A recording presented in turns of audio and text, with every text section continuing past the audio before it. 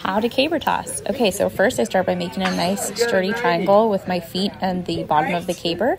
I work my hands down nice and slow, keeping the caber between my neck and shoulder. I get my pinkies underneath the caber just slightly, and then I pop the caber up, get my hands underneath as quickly as possible. I want to counterbalance the weight of the caber, keeping it behind me just a bit. I start walking slowly, pick up some speed. I'm going to stop, plant my feet, and pop the caber up, almost like I'm doing a high pull to kind of get that rotation going.